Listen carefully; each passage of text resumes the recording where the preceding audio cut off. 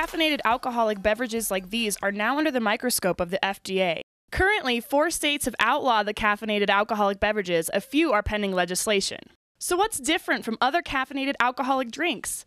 Beverages like Loko contain not only higher amounts of added caffeine, but other stimulants like taurine and guarana. The FDA is concerned that these caffeinated alcoholic drinks are linked to health risks, including blacking out and heart attacks.